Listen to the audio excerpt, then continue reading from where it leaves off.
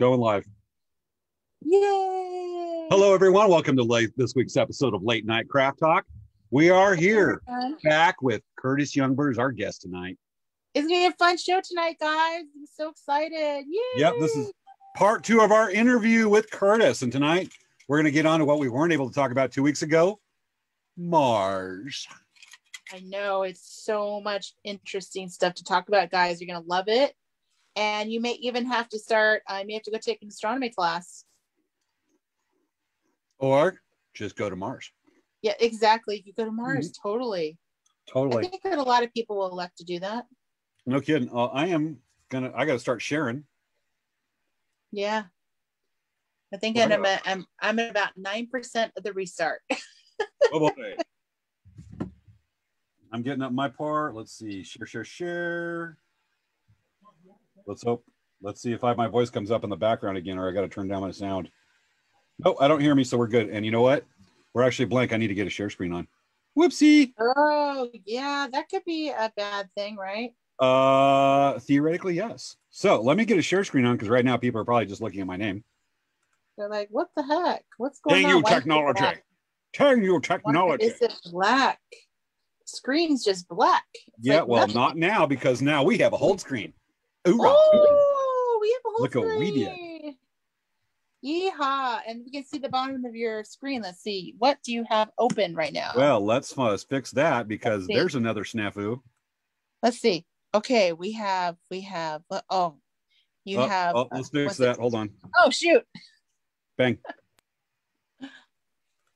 Yeah. So this guy today has been an interesting day. It's been a lot of interesting things happening. Oh, it's been a nutty day. Seems like it's like one of those days where there just keeps to being all kinds of fun technical difficulties.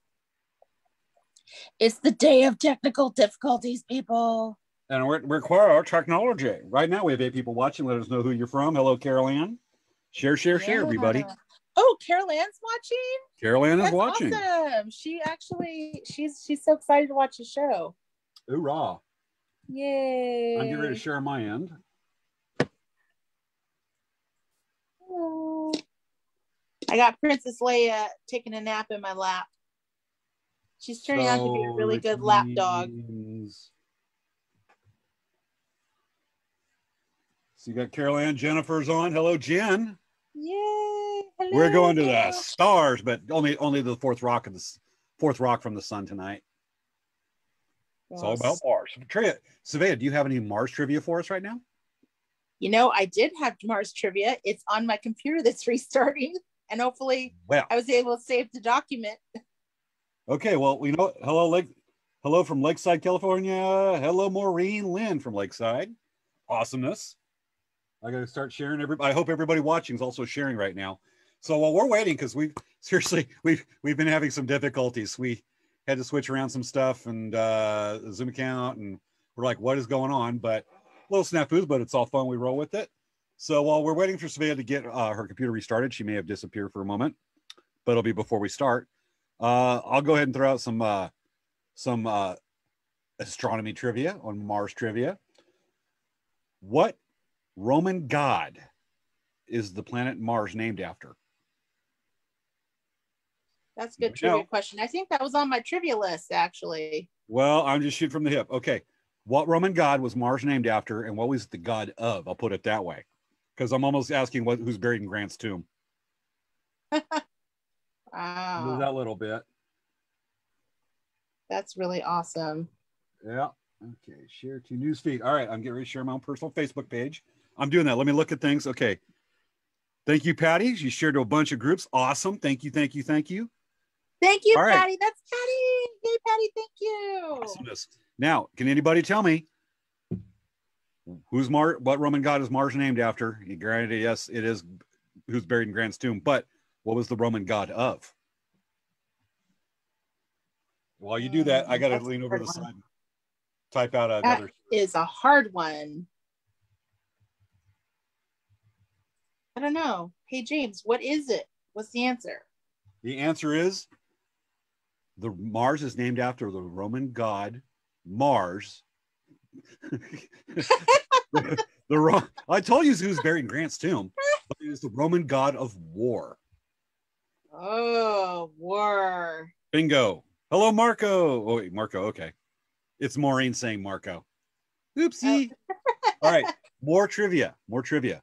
What are the names of the two moons of Mars?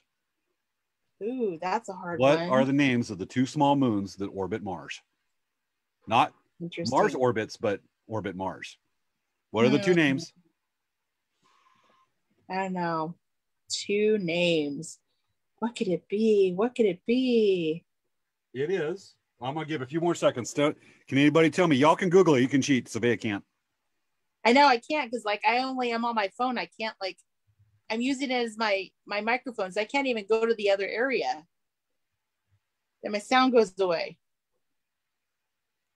Yep. You know, I was just typing out my last of my shares and I looked up and went, oh look, I actually touched the touchpad and it didn't do anything I typed. Okay. The two moons of Mars are Deimos and Phobos. Phobos, like fear of missing out. Yep, Jen's got it. Phobos and Deimos. Awesome. Awesome. Before I know that we went live, so she got it right there before I said it because, you know, the time delay. Deimos and Phobos. Awesome. Now, and I seriously don't know this, Phobos and Deimos come from which ancient mythology? Which ancient civilization? When a lot of these times come with, you know, you look at these, it's ancient, you know, Latin languages or whatnot, or Roman, which speaks Latin. Okay, we'll just skip that little thought right there. But you know, it usually comes down to like just a handful of ancient civilizations from you know, Europe, Eurasia, stuff, that area. Yeah. It's ancient Greek, I believe. Yeah, I would think anytime you have like words that end with O, like Thanos. Did you just, like Thanos? You just said that? Yeah, like with OS, you know, like. Oh, you know what, today? like, listen to this. You know what I just did?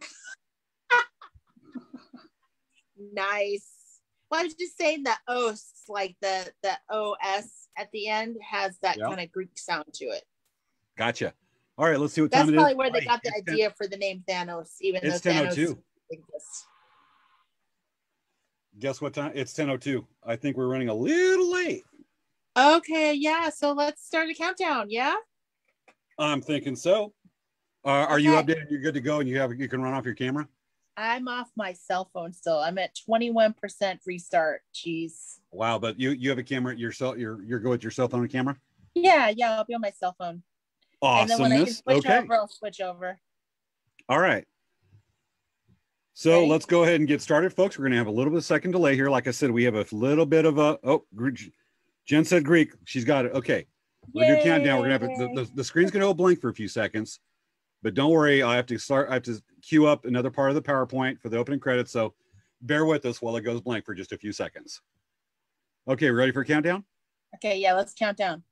10, 9, 8, 7, 6, 5, Deimos, 4, Phobos, Dos, and 1. All right, everybody. Showtime. All right, we just gotta we'll switch over here a little bit. Just bear with. And okay, let me get the credits going. Yeah, sorry about this, folks, but it is what it is. Hi, my name's Tex, and I'm from Texas Space Texan Emporium Pick Apart for used spacecraft, specifically dealing with Mars. Let me show you our inventory a little bit and show what it is. All right, hold on. Let me get this going because I make excuses right here. All right, let me show you what we got in our inventory here at Space Texans used pick apart of spacecraft. Right here, we're located on the planet Mars, a measly 100 billion plus miles away, basically the fourth rock from the sun. So it's easy to get here. We're just the next planet over. We feature in our parts, used orbiters. These are American. They're vintage too. They're from the 1960s and 70s. And we also feature, if I can get the slide to go, come on, slide. There we go. We also feature rovers that appear on Mars. These are vintage pieces. Some are fairly modern. They're a little bit used, Matter of fact, the one on the left you can use to repair your own car, and the one on the right you can use as a car, and it's even got a laser beam on it. We also feature foreign vehicles. These are early Soviet orbiters that went around Mars that didn't work so good because they either bypassed it, but either way, we got vintage parts, so we also deal with foreign vehicles. We also have landers on Mars. There we go. It finally popped up. We also have landers. We have that little Sputnik thing right there on the left, it's Soviet. So again, we deal with foreign vehicles, and we have art on the right that came from a couple of scored a couple rovers in the 1990s. So it's a kind of modern right there, but they feature airbags on another planet. You can use it to inflate and make an easy boy lounger. This ultra light because Mars only got 30% of the gravity of Earth. So just remember, if you're out on a Sunday flight across the solar system, stop at Texas Space Texans House of Used Orbiters, Landers, and Rovers. Pick apart. I'm Tex, and you'll see me there.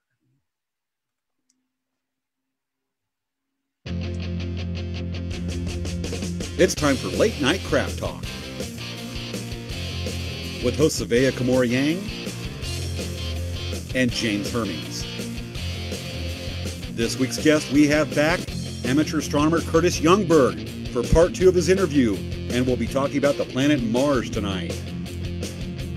When the rover Perseverance recently landed on Mars just a few weeks ago, its first call back to NASA wasn't science data or pictures.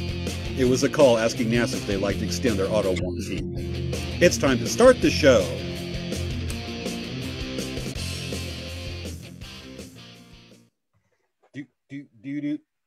Why is my camera not turning on? I don't know. Well, why is my... Oh, there we go. Stuff. Okay, let me angle it better. I got to see you better. Hold on. Those glasses are so wacky. Oh my goodness. Oh, I'm still wearing the costume from the cold open. They're just so cool. That was we made that up, that cold open, about 5 minutes before the show started. That was fun. Yeah. All right. We just wanted to introduce the concept of orbiters, landers, and rovers. All right. How you doing, Savea? I'm doing good. We've been working really hard at Dancing Bear. We're getting everyone fit in for their appointments. So we've been very busy. And then not only that, we've been just sending out so many orders. I think we have been overwhelmed. It's been crazy. This week has just been a very busy week. And of course, we have our drum class in June with James. So guys, remember, you can sign up for that. It is actually an awesome class. If you like watching the show, you'll probably like the drum class because James is very entertaining as rawhide is pulled and tightened with rawhide, and your arms are tired from pulling and all that rawhide. So anyway, you're kind of superimposing your experience. I know, right? Just so they say your arms are tired from the drum class. Don't ever make more than 2 hand drums in one sitting. I'm just telling you. But yeah, so we are very excited about that coming up. And hey, James, what's been going on with Elk Rack Traders? Oh, this has been a busy week. Spring bag wholesales, whatnot. Folks, when you order remember, we're small businesses, and if you order at 4 o'clock in the afternoon, we're probably not gonna be able to ship it out the same day. We try our damnedest because I got some orders to ship out tomorrow morning, but not much to say. Been the same old, just working. Appreciate everybody's business. I love talking to customers. I had a great conversation with two customers yesterday that kind of dragged into the day, but I love the conversation. But I'm like, well, I'll just be less sleep tonight, but it's all for a good reason. Not much right there to say, but to get back to Sabea's drum class, you get a chance to see Sabea and I in one place at the drum class, making what I like to call boom booms. Yeah, I try not to interrupt him too much though, because he pretty much, should probably be giving some good information about the class. Well, here's Sabea when we were doing the class last time here. Well, actually, a couple years ago. Sabea's like, "Hey, James," I go, "Boom," with the hand drum. You're like, and then she tries to talk. I go, "Boom, boom, boom." And she's going, and I go, boom, boom, boom, boom. And she's going, I was going to say your pants are on fire, but, you know, I'll just walk away. And I'm going, Yes. Whoops. Yes. It's so funny. I thought it was. Come on, just humor me and laugh a little bit now, because, you know, otherwise you kill my self-esteem and I'll be like this the rest of the show. Oh. Look at the top of my hat. Yeah, but you know what? It's a lot of fun. It is. All right, shall we move on for tonight's highlight? Yeah, let's do that.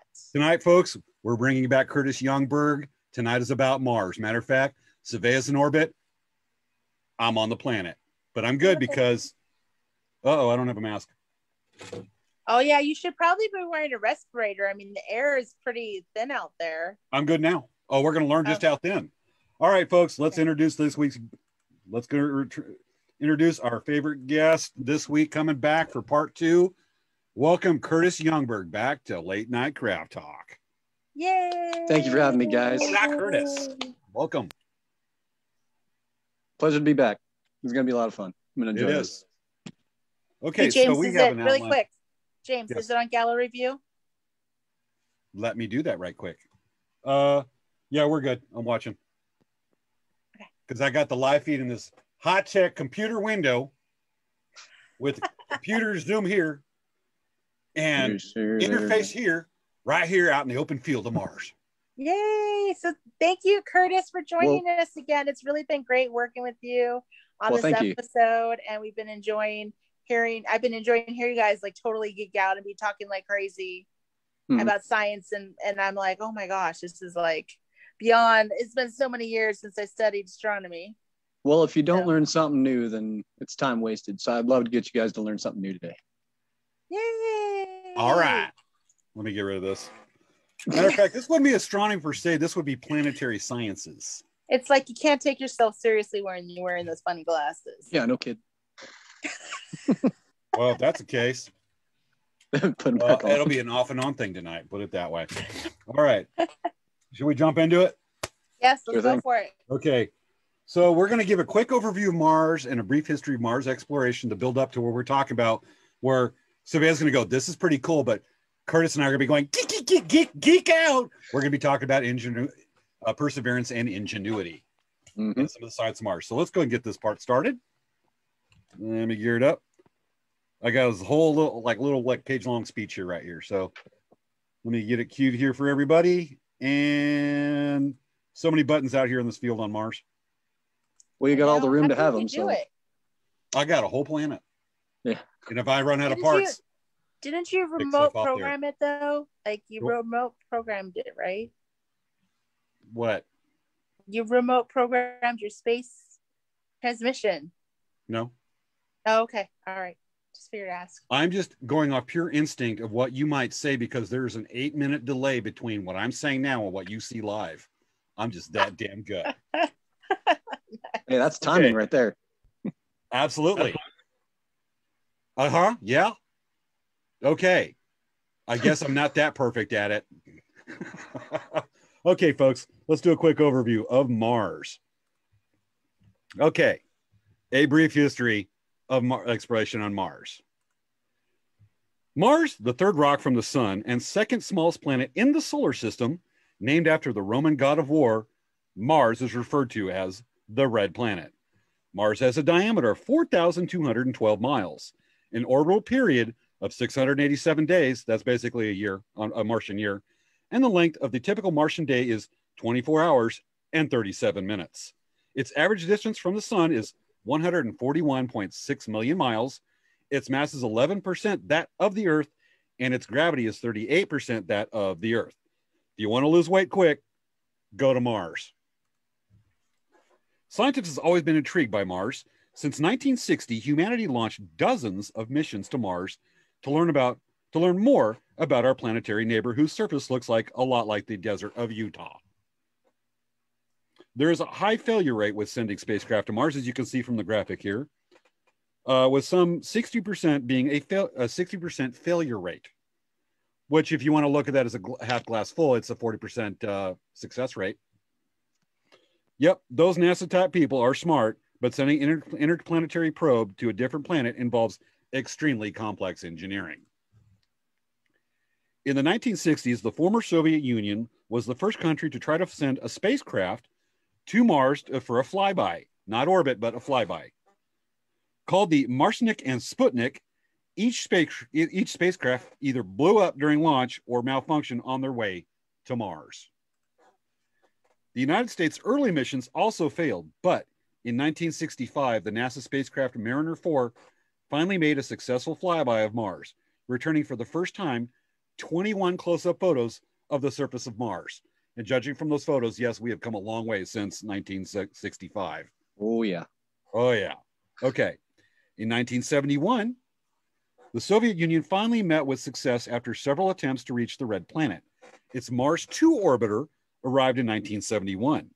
Mind you, the disco was a few years later. However, the Mars 2 lander crashed on the surface and was no longer operable. Mars 3, a lander and orbiter, which is the satellite that orbits Earth, and then a lander that goes down, as if you watch the beginning of the show, you know what a lander is now, launched on May 28, 1971, and arrived on the Red Planet on December 3rd of that same year. The lander worked for only a few seconds on the surface before failing, but the orbiter was successful. It worked successfully. Everything changed in Mars exploration when NASA's Mariner 9 landed in November 1971. The spacecraft arrived when the entire planet was engulfed in a dust storm. Pictures showed a mysterious object sticking out of the plumes of the dust. When the storm finally settled on the surface, scientists discovered those unusual features were actually the tops of dormant volcanoes. Mariner 9 also discovered a huge rift across the surface of Mars, later called Valles Marineris, which is named after the Mariner spacecraft. Mariner 9 orbited the Red Planet for a year and returned 7,329 photos of the surface, some of which you see right here in the slide. During the first half of the 1970s, the USSR sent several more spacecraft with landers that met with partial success, but mostly failed. In 1975, NASA sent Viking 1 and 2, and these are cool. Both arrived in 1976. Each sent their lander to the surface while the orbiter remained working above. The Viking program represented the first extended exploration of Mars and transmitted reams of information back to Earth. But hopes of finding life on the Red Planet, however, were dashed when the probes could not definitively prove the existence of microbes on the surface.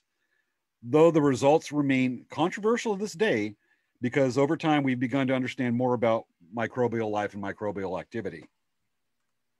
In 1997, NASA's Mars Global Surveyor arrived at Mars and mapped the Red Planet from pole to pole, revealing many past signs of water on the surface of the planet. Mars Global Surveyor took many interesting pictures of the surface of Mars, including reimagining the famous face of Mars, which I was going to have a funny slide of, but ran out of time. We'll go back to that later in the show. Yeah, that stirred up a lot of controversy. Oh, yeah. Never mind. We finally got to a higher res image. And, it's like, oh, it doesn't look like a face because, it's the difference between the 1965 picture and, say, 2021. Okay. Yeah. The NASA Pathfinder missions, these cool little toy cars we sent in the 90s, the NASA Pathfinder and the Sojourner rovers arrived in Mars in July of 1997. The lander was the first to use a set of airbags to cushion the landing, and Sojourner was the first rover to trundle around on Mars. Pathfinder was expected to last about a month and Sojourner a week, but both remained in operation until September of 1997, when contact was lost with Pathfinder. In 1999, two more NASA missions failed when the Mars Climate Orbiter and the Mars Polar Lander both malfunctioned upon reaching orbit of the Red Planet. Here we get to the fun stuff, the really, really fun stuff. NASA's Mars Odyssey arrived at the Red Planet on October 24th, 2001. The orbiter is still conducting its extended science mission. It broke the record for the longest serving spacecraft at Mars on December 15th, 2010. The European Space Agency launched its lander orbiter called the Mars Express Beagle 2 on June 2nd, 2003. The lander was lost on arrival on December 25th, 2003, but the orbiter completed its prime mission in November of 2005 and is currently on an extended mission still. That's a heck of a good shelf life. Matter of fact, should be talking about their extended warranty. Yeah, no kidding. Extended auto That's warranty. actually a really good investment there. Oh yeah. So we have NASA's 2 rovers, Spirit and Opportunity, were sent to the surface of Mars in 2004. Each discovered ample evidence that water once flowed on the red planet. Spirit died in a sand dune in March 2010, while Opportunity continued to work for nearly another decade. Opportunity fell silent during a sandstorm in summer of 2018, and NASA declared the mission over in 2019. So this is only like 2 years ago. Yeah, Opportunity only went quiet real recently. It lasted a long time. Oh yeah, heck of It's a funny. time. They call them twin rovers. They were both built pretty much the same way, one versus the other. Yeah. But they both landed on complete opposite sides of the planet. Like they were nowhere close to each other. Nope. But good old USA engineering. Yep. All right. Another NASA orbiter, the Mars Reconnaissance Orbiter, launched on August 12, 2005.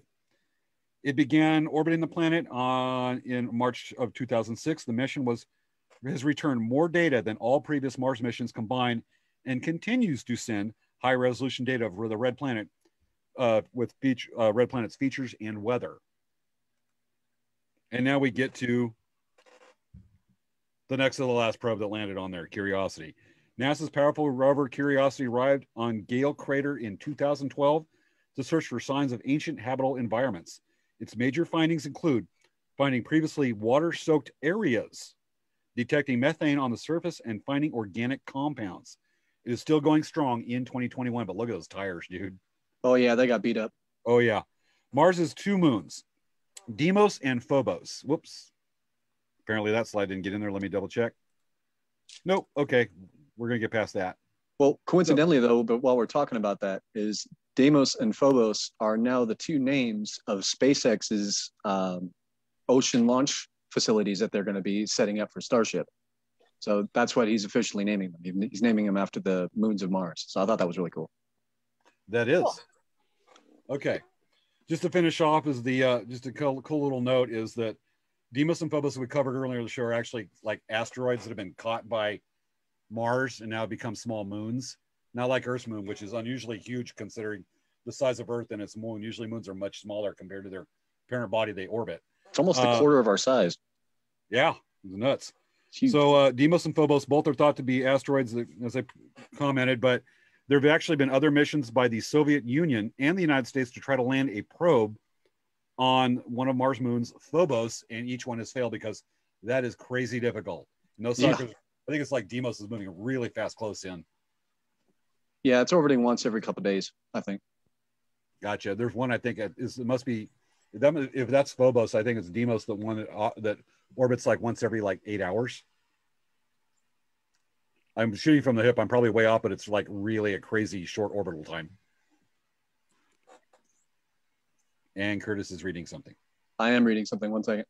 Okay. Is this a message? Yeah. Let's see. Phobos orbits once every 11 hours. Yeah, I thought it was quick. Mars is Deimos is once every 130 hours. So that one's like 3 or 4 days. No, more than that. It's like almost 6 days. Wow. That's fast. Savez, where's your camera? My camera is off because I was fiddling with my computer. Does that mean you're actually like holding a bow up and your computer or a bow to your computer? Well, my computer is starting to restart now, so it looks pretty positive that I'll have my computer back in a few minutes. Dang you, like evil 20. Mistress technology. Yeah. Whoops. Gotcha. So yeah, it's really interesting information about how much we've tried to go to Mars and tried to find out a lot of information about Mars. Well, don't yawn too much there, Survey, on the camera. I know I need to get some caffeine. Well, as we talk about this, there's been a lot of Mars exploration now. I mean, there's still so much to learn, but one of the things that really one way we've been able to get there more reliably is through imagination via the entertainment industry. Yes. Yep. Mars movies. Is it time to talk about our favorite Mars movies? Absolutely. Oh, how fun. Let's go ahead and Mars movies. Let me go ahead and introduce that part of the show. And here we go. So everybody, we'd like to introduce and talk about, since we got off the whole like brainy thing of like dates and stuff of Mars exploration, here's our late favorite Mars movies. I'll start with mine and we'll go to Savea's. We all agree, definitely, The Martian. Pretty cool movie. Martian was one of the best Mars-centered movies that I've seen. Like as far as production quality, like most of the science is on point. It was beautiful. It was great. And I like to paraphrase it for these shows. We're going to science the heck out of things. Gonna science the heck out of things. Yep. I got to keep it clean because we have kids to watch the show. All right. Nice. So our next movie, because I mean, what's all right? I got to do the Matt Damon joke. It's not quite trite yet. We spent all this money and time and men to go find him in World War II. Now we got to spend billions upon billions of dollars to try to rescue Matt Damon on Mars. He just keeps getting himself into trouble. We got to start putting him on lockdown here on Earth or something. We'd be better off. I'm reckoning. Right? All right. Next movie we have is some people are going to say, God help me. Yes, I like John Carter. It was such a weird movie. Okay, It James, was weird, but it was good. I enjoyed it. It was good. It's better than the reputation gives it, than people to bash it. It's based off the book, The Princess of Mars, and some other books along those lines. So they just shortened it to John Carter and kind of got butchered. But the movie as itself, I enjoyed it. All right. Ding so we dong, have the next. ding dong. What? Ding dong what? Ding dong. What's ding dong? What happened? Means she was able to Oh, she was signing in from her laptop because it finally restarted. Yay. Hoorah! there we go. I'm like, thank goodness. Oh my goodness. Well, look at this. Out of all this, our guest is the only one on Earth. All right. All right, we have John Carter. We also have this one's it makes you think the most at any of them is Ad Astra. I don't want to give it away. Yes, because unfortunately I haven't seen it yet. Dude, I'm totally sending you a present on this. Okay. Ad Astra takes a much different view. It involves multiple planets. It takes out throughout the solar system, but a chunk of it is on Mars. It is a very highbrow, very intellectual movie. I like it for a lot of its concepts and the fact that a lot of these movies look for life on other planets while they're looking outward, while Ad Astra looks inward. Mm-hmm. It is. It took a while. It took a while for me to appreciate it, and it's still an ongoing process. And now, honorable mention goes to Zombies of the Stratosphere. Oh, yeah. These are zombies from the Classic. planet Mars, but never mind. It says Zombies of the Stratosphere. Yeah. Okay. You know, I was going to say something on the previous movie. Was Brad Pitt in that movie? Yes. Yes, he was. Okay, then maybe I might watch it. Brad Pitt, and it's also got what's the guy that plays his father in the movie? Tommy Lee Jones. Tommy Lee Jones, yeah. Really? As his a lot of dad? people Got thought- Kiefer Sutherland. Donald Sutherland. It's got Donald Sutherland. Oh, Donald Sutherland. I'm like, I don't really Tommy Lee's in it too. but I don't see Tommy Lee as his dad. That's be weird. I don't know.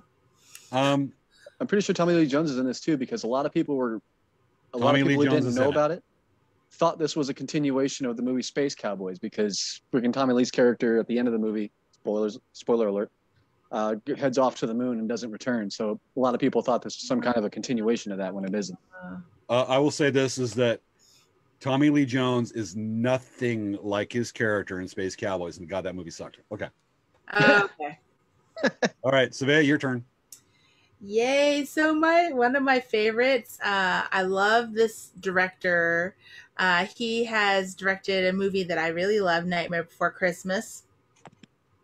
And I know someone here hasn't watched Nightmare Before Christmas before ever. Curtis.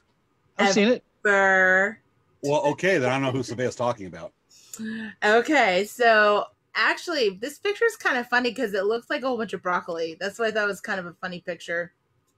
But yeah, this movie is really an interesting movie. It's funny, it's tongue-in-cheek, and it's based on the old comic books. And I think, I was reading about it because of what we were bringing about the show, is that they did find that there was a couple other renditions of attempts of trying to do this movie, but it was just impossible without the CGI. And so because of the CGI, they actually made a really cool movie. And it's really cool. I really liked it. I loved how it was just very inventive. And I loved how you could see all the cameos. It was so much fun. Oh yeah, Jack Nicholson, Glenn Close, Lynette Benning, Pierce Brosnan, Danny DeVito. Yeah. Yes. Oh, and then I loved that at the very end, how they win the war against the aliens.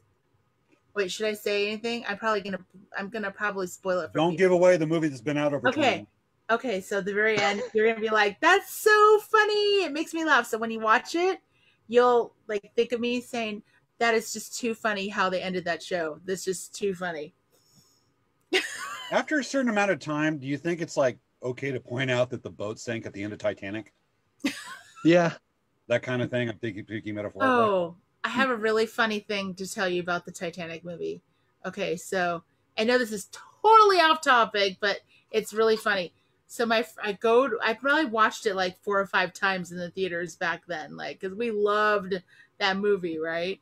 And I go with my sister and her friend, and it's the really pivotal moment where the boat is tipping up, and there's people holding onto the rails, and like. My sister's friend, I mean, this was just so funny how she reacted. She's crying. She's like, oh, she's crying. And like all these, it's really sad. And then this person falls from the back of the boat and hits the rudder, and she starts laughing hysterically. And then starts crying again. Just like hearing that, I'm sorry, it just like totally brought back a funny memory of watching that movie. And how it went from pure crying to hysterical laughter to pure crying again. So anyway. Well, I'll do you a favor and I'll make it not so off topic because there is something about that movie that's slightly astronomy based. When the movie was first released, during that same scene you're talking about where the stern of the ship was coming up out of the water, the stars in the night sky of the original release were not accurate to the place and the time. And that got so much of an uproar from the scientific community that finally on the re-release, James Cameron, he finally did it right. He fixed it. He made it accurate to the time, accurate to the Atlantic. He did everything right. Wow. Wow. That's craziness. They did that for Picard's Vineyard in Star Trek The Next Generation when he was supposed to be in that year, and they made the Orion layout right from that area in that time. Right. In the evening. Ah. I like those little attention to detail things. Yeah, such a little attention to detail, like a really little attention to detail. But Yeah. only a few people be like, oh. The only movie that ever gets it right with all the details you can think of is Zombies from the Stratosphere. Really? Well, it was the science we know at the time. Right. Yeah, 1951. So in our comments, Jen saying that the cover looks so disgusting for Mars Attacks because it looks like, and she said, I hate brains. Well, that's why she watches the show. That movie, like, if you don't like that, then, I mean, you'll see brains the entire time because their heads are in this glass jar and their brains are visible. So, yeah. Yeah, they have no skull. It's all brain. That, it's like, eek. You have me also wanting to warn her, don't watch the movie Hannibal. Okay. Oh, then probably a good idea. Yeah. So, Jen, Yes. Don't watch Hannibal. Don't watch Mars Attacks because I think that you'll be traumatized. Yes. Yeah, it won't be that pleasant for you. Yeah. Okay. So we got it. We have another section. Are we ready to do? We've talked about all the Mars exploration. We ready to get to the nitty gritty here and talk about overview of Perseverance and Ingenuity? Sure thing. All right. Cool. Oh wait, Curtis, did you have any movies you wanted to share?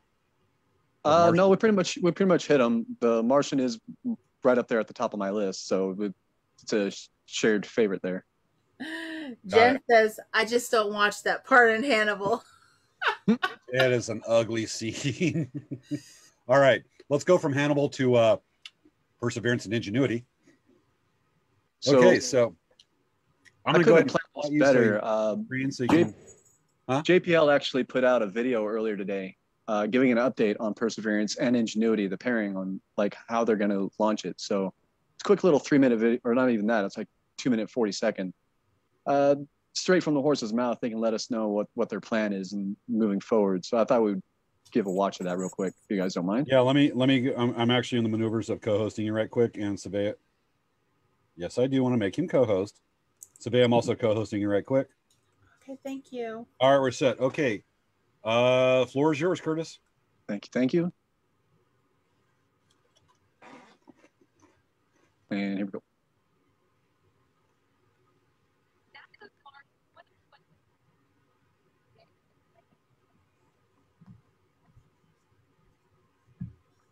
So, is there sound? So can you If you want to stop sharing, you might have to click share sound, share system sound. Oh, can you guys not hear the audio on there? Yeah, there's no audio. We can't hear it. So once you unshare, and for one, when you go back in there, click from 1080p audio to 720. It's going to stream better across Zoom. And stop sharing, and then go ahead and you'll click to see the option that says share sound. All right. Well, maybe we won't watch the video then. You can just reshare. No, it's all right. Share, dude. We'll just go ahead and talk about what it's talking about, basically. Right now, they're in the process of, with Ingenuity, the helicopter, they're in the process of trying to find the spot where they're going to deploy it. Once they do, they got to find a nice flat area, but they also want to find a place with a lot of diversity in features, so that way the camera that's on board of Ingenuity can actually see what the heck it's doing. So, and it's going to take about 2 to 3 weeks for it to fully deploy off of Perseverance. Right now, the helicopter Ingenuity is still horizontal on the underbelly of Perseverance, which is where it was when we sent it out and when it entered the atmosphere. And it's just going to steadily, step by step, go vertical. And then the final step is it's going to drop it down onto the planet. After it does that, Perseverance is going to drive off about 300 feet away to keep itself nice and safe in case Ingenuity goes haywire. And they're going to have their first flight. It's scheduled for early April this year. It's only a couple weeks away. That's so awesome. Only a couple of weeks. Oh, I can't wait, dude. But just so people know, some people aren't aware that there is basically a helicopter underneath Perseverance. Yeah, bolted to the. So, it's carried underneath. If anybody gets a chance, Google it. It's just neat to see that you can see where the rotor blades are at and everything for it. But you want to let us know a little bit more about Ingenuity? Sure. First off, the challenge of Ingenuity is first, it's just a technology demonstration. All it's doing is just to prove that we know enough about flight to send a powered aircraft on it and take off and successfully maneuver around. The challenge of that, I think we noted it before, is the density of the atmosphere. We're spoiled here on Earth. The air is nice and thick. It's almost soupy compared to Mars. Here's a good demonstration for it. Say this here, if you take a look at it, I'll try and get it all in a frame. This is one perfect cubic foot of air. Say this represents Martian atmosphere. And to put in size comparison, just so you can see, here's a soda bottle inside the square. Okay. So you can see about how big this sucker is. Yeah. Okay. I have the same soda bottle. No kidding. Whoa, psychic. Yeah. Orange vanilla? Orange vanilla Coke. Yep, that's good stuff, isn't it? So say this is the air on Mars. If we captured this perfectly and brought it back to Earth, that volume of air would only take up this much space. That's how different the air is on Earth versus Mars. That's how much thinner the air is up there. So because of that, helicopters on Earth, the rotors on them only have to spin like 4.5, 500 RPM in order to be able to take off. Ingenuity is going to have to go up to 2,500 to 3,000 RPM in order to just lift its 4-pound frame. Wow. But it's going to have to try a lot harder just to get like 10 feet off the ground. But that's all it's meant to do. About 10, 15 feet is the highest it's ever going to get. Wow. I know what the batteries it has, because it's having to run off lithium-ion batteries because yep. It's got the solar panels to recharge. Actually, how's that work? How's the recharge of batteries for different flights? Because they only fly like recharge, 90 seconds at a time, right? Yeah, 90-second flight is the longest it'll ever do, and there's a reason for that. It could actually do longer, but they don't want to use up all the power for one specific reason, because it's stinking cold on Mars. And if they don't have a way of keeping Ingenuity like to temp and not freezing over, it's gonna fail before it even takes off. So they have to have a way of keeping it from, like, keeping the electronics, keeping everything in the fuselage and the internals of the helicopter. They got to keep it thawed out. So part of the energy use that solar panel on top is going to use is just to keep it toasty. Wow. Just so it can survive at night. Because at night, I think it gets down to 130, 140 degrees below 0 Fahrenheit. Oh my God, that's so cold. Yeah. That's like beyond Alaska at its worst for Southern Californian. Yeah, and that's not wind chill, guys. No, that's not wind chill. That's straight like up. That's standard. Yeah. So that would be interesting because, if you think about, I have a mountain, I have a gray mountain behind me. It just comes and goes. Yeah. No, but it's like if you try to think about humans living in Mars, it would be challenging because of the air being very thin. And not only is the air thin, but it's also 95% carbon dioxide. So even if it was as dense as this, we still wouldn't be able to breathe it. There's not enough oxygen in there for us to do any good with it. So. Oxygen, and plus it gets very, very cold. Mm-hmm. So yeah, you'd have to come up with a way of heating yourself, and you'd have to come up with a way of taking your own air with you. And then also you were talking about the density of the air earlier, about how when it's windy there, it's not windy. Yeah, I mean, the wind could be blowing at like 100 miles an hour, but it could feel like it's just a gentle breeze against your skin because it's so thin. It has no weight to it. It'll sit there and just flutter against you. Yeah. What I think if the equivalent on Earth, the higher you go, the less dense the air is. If you were going to go up, you would have to go up so high to have the same density as Mars's atmosphere at Mars's surface. You'd have to go, I think, an elevation of 100,000 feet. Correct? 110,000, yeah. 110,000. It's up there. Yeah. Is there any higher than any jet flies, any commercial jet airliner flies? There's no place as high as that on the Earth. You have to fly it. Yeah, you'd have to fly up there. You can't walk up to a spot that's that thin. And even then, that is higher than the U-2 or the SR-71 officially. Yeah. And I think when what's his name? I forget the guy's name that was that jumped. It was called the Stratosphere or whatever. Yeah, the Red Bull jump guy. Yeah. He only went up to about 75 Baumgartner or something was his name. Huh? What's his name? Yeah. It was Felix Baumgartner was actually the guy that did in the late 60s. What was it? I'm gonna have to look that up now. And then this other guy, well, we'll have to Google it right quick. Somebody, any of our viewers, if you can look this up for us and let us know the guy's name that did it just like in the last 10 years. That did that was a jump that was sponsored by Red Bull. But I think he only went up to like 95 or 100,000. Yeah, he wasn't even at that range. He had to wear a spacesuit. Yeah, he had to wear a pressurized spacesuit in order for him to survive. Otherwise, his blood would have boiled in his veins, basically. Yeah, and it would have really sucked. I'm looking at atmosphere jump. Oh yeah, the guy it was in 2012, and let's see here. Felix Baumgartner, 39 kilometers into the stratosphere over New Mexico. And look, if anybody looks that up, you'll see how it is. You can definitely see the curvature of the Earth. And imagine, space doesn't begin until 100 kilometers up. Wow. Which is roughly about 60 miles. Wow. Yeah, which was higher than he was when he did that jump. Much higher. So that's how thin the air is on Mars. Got it. Yeah, they definitely show him in a spacesuit. I think that's probably smart of him. Oh, it's pretty incredible what he did. And you know what? What's funny is just a year or two later, less than 2 years later, there was a guy that did it on a budget and went higher than him by like 10 or 15,000 more feet. Mm-hmm. And this, there's all these cameras, and this guy basically did it on a budget. And I mean, still, he was one of the founders of Microsoft or Google.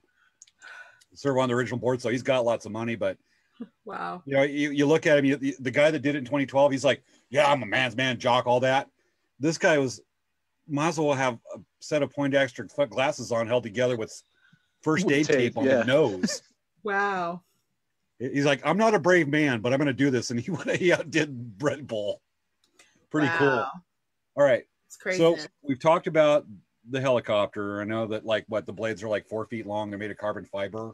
Yeah, they're foam core carbon fiber. And just to give another little reference, they are literally that long.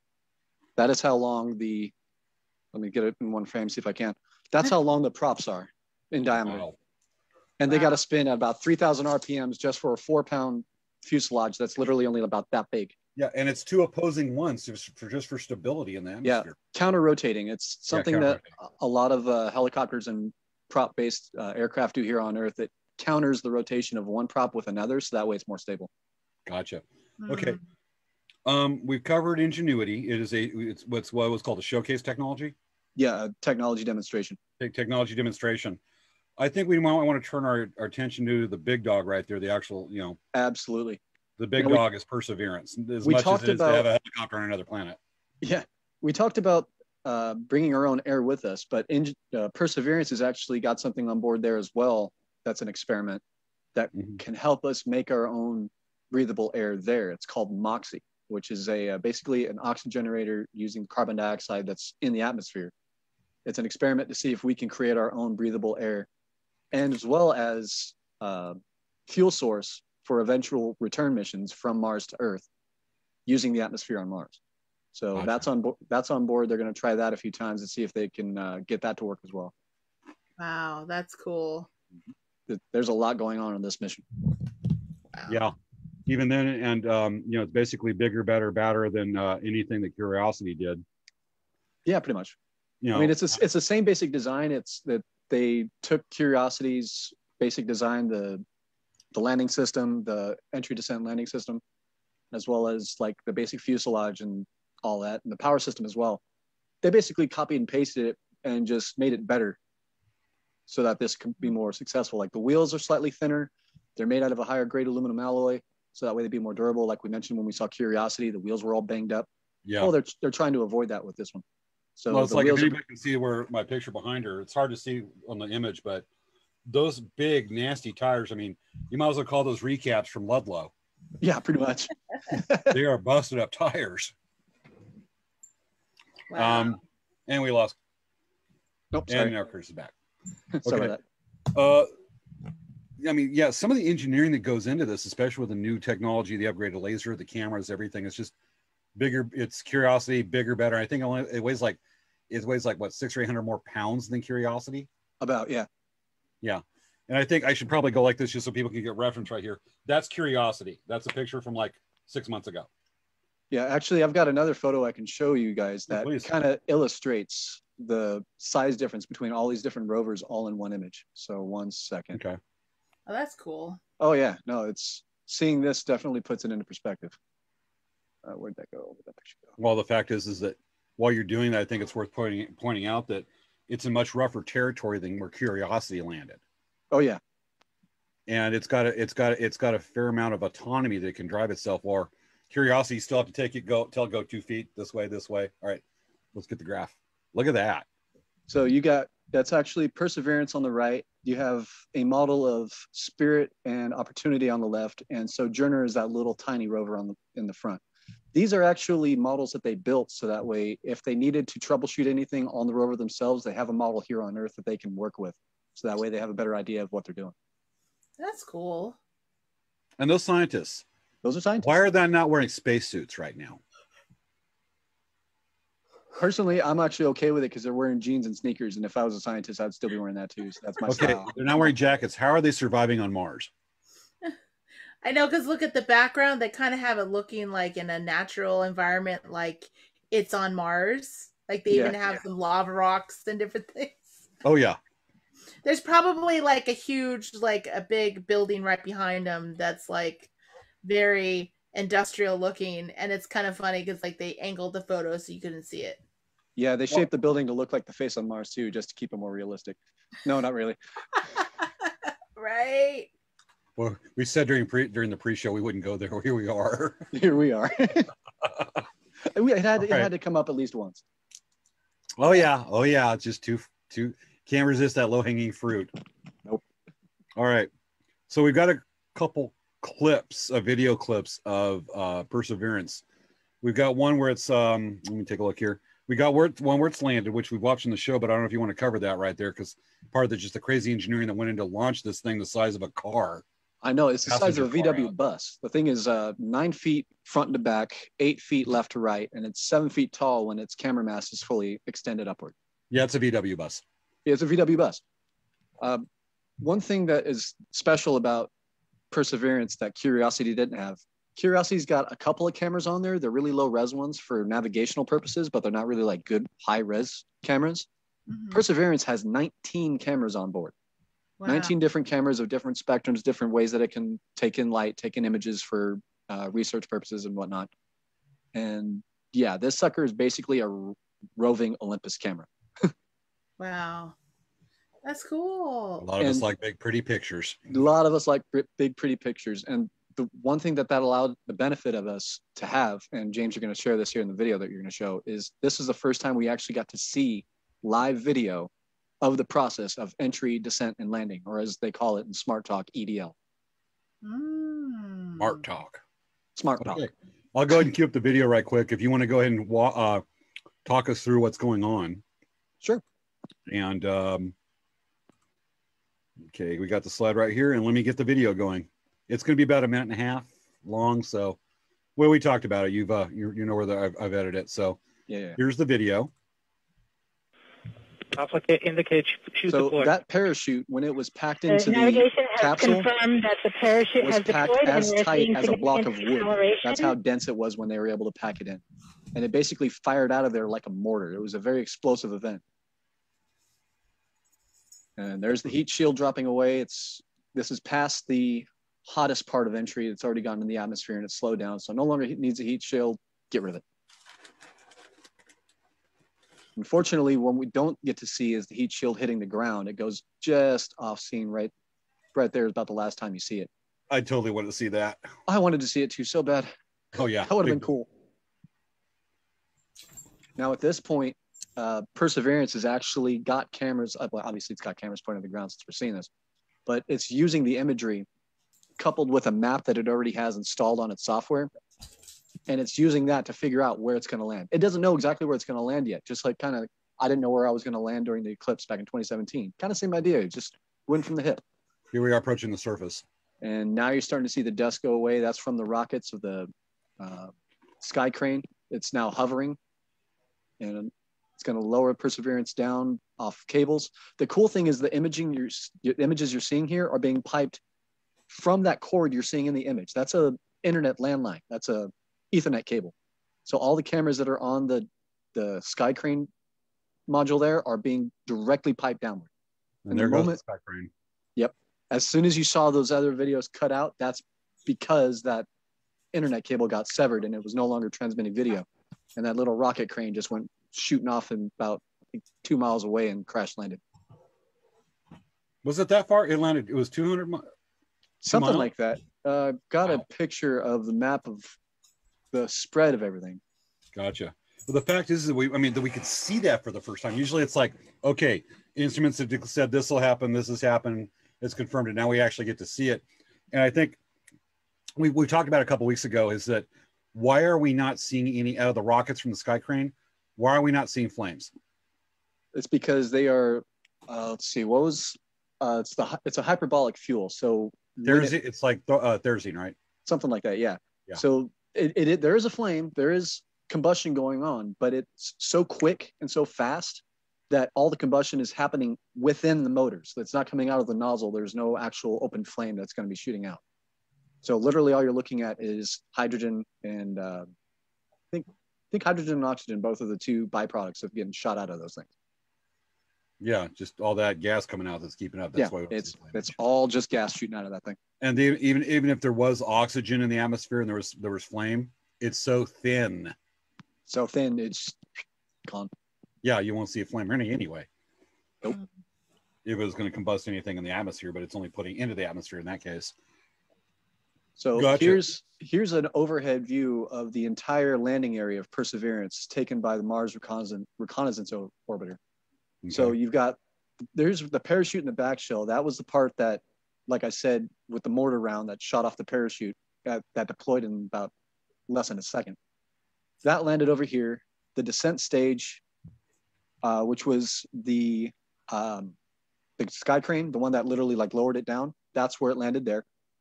The heat shield landed way over here off to the east. And then Perseverance touched down right here. You can actually even see in the image some of the dust trails kicked away from the sky crane blowing the stuff around. Like that's how good of an image they were able to capture of the landing area. Is that all ice? It looks like ice. It almost looks like ice, but it's just really clean dust that was blown away and cleaned out. So you're seeing some new rock face there. That's it. That's why it looks all white. It's just the black and white image. Yeah. It's all red and orange and red. Yep. Okay. That's awesome. Yeah. It had a microphone. Yeah, there's a microphone on the belly of the Perseverance, right? So it's getting like good recordings now. We actually do. Yeah. There was also a microphone on the descent stage, but unfortunately, when that mortar round went off, it destroyed the microphone. In fact, if you looked really closely, when the parachute is launching out, you can see a little part flailing off into the distance. That's literally the microphone flying away. So Judging that was like, what do you think that microphone costs? Maybe like a couple $100,000 to get up there. Yes, but the part was off the shelf Radio Shack part. Oh, okay. Cool. Now we're talking vintage because Radio Shack's not really around anymore. No, it's not. Woof. Maybe they bought out their stock. All I think is NASA really needs to talk about getting an extension on their auto warranty. Yep. I know. So we do have a video clip of it was taken just the last 3 or 4 days ago, I think, of Perseverance actually driving and the sound it produces while it drives. A lot of you out there try not to think when you hear the sound Indian car when you hear this. So let me go ahead and cue up the video. So let me get it up here. We got our next video clip. And here's the sound.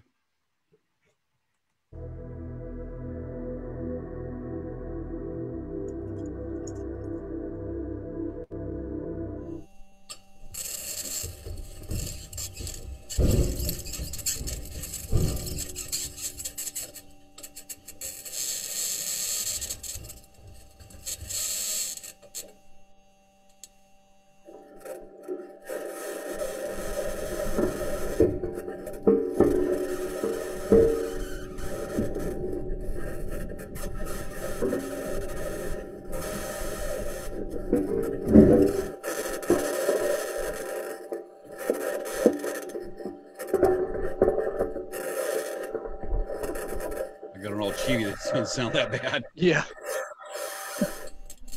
Lovely sound of aluminum on rock. Oh yeah.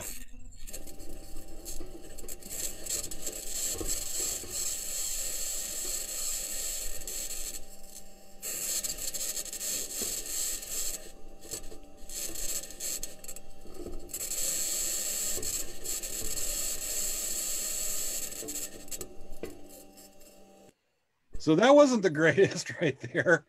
I just keep on thinking of Indian car.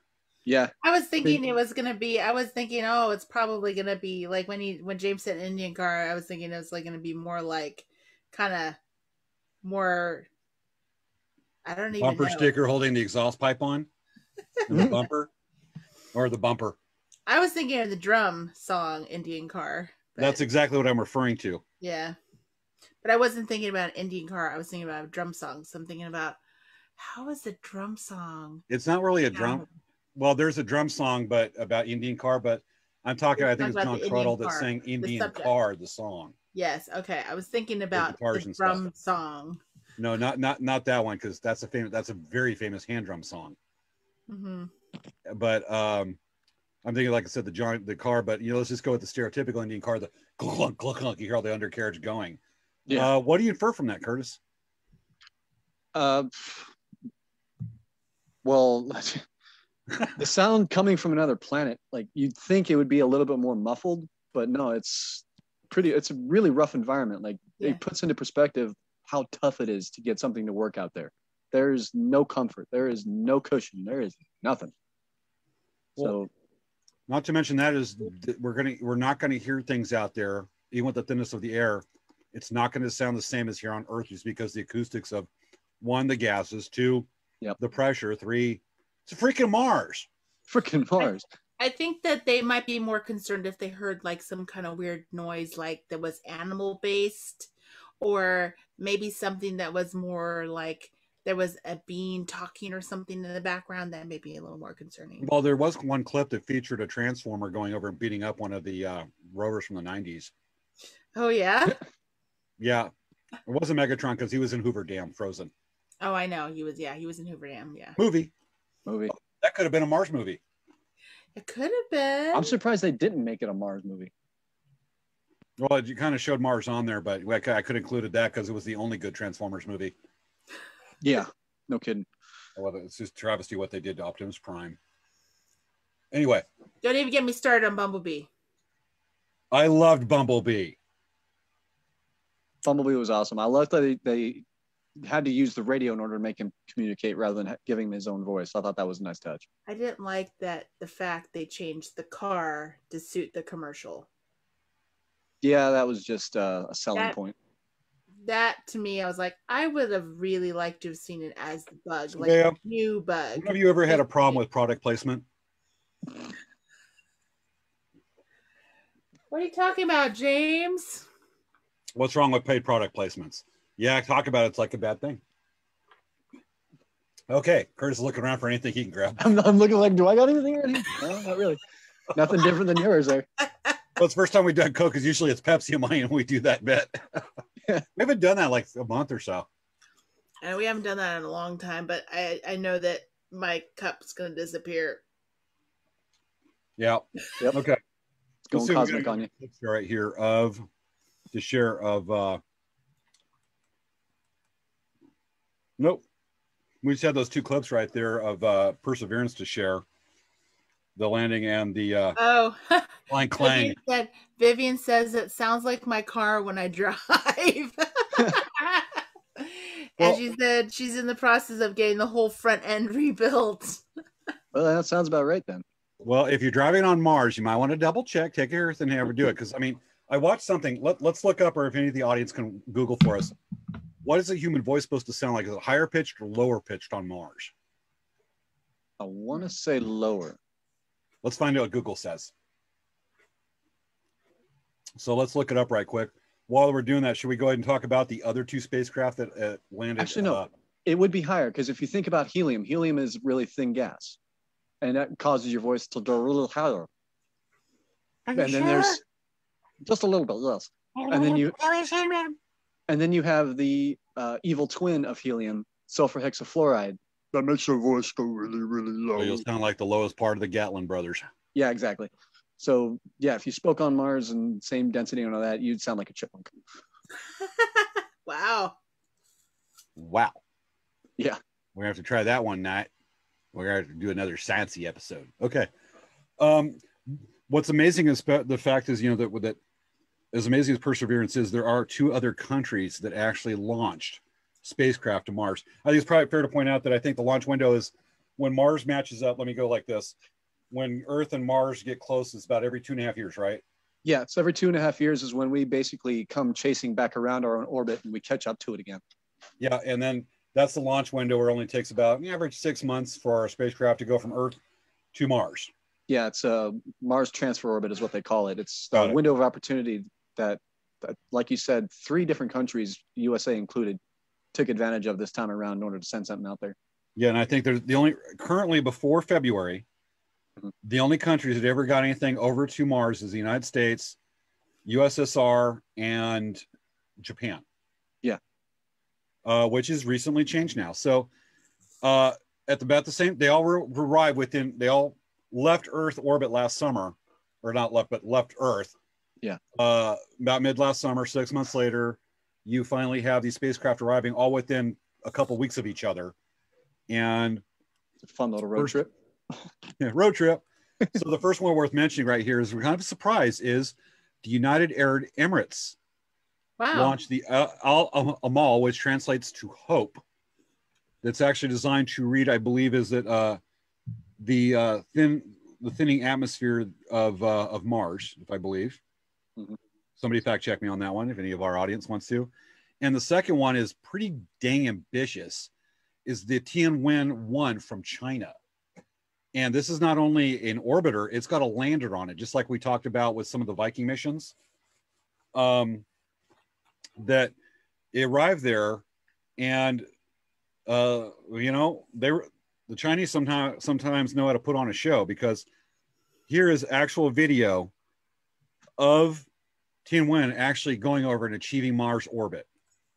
This is real. So let me get it queued up here. I might have to skip past the I'll go ahead and turn off the reporter right here and skip ahead a little bit. Yeah. There we go. So what you're seeing right there is the actual spacecraft, and that is Mars in the background that it's achieving.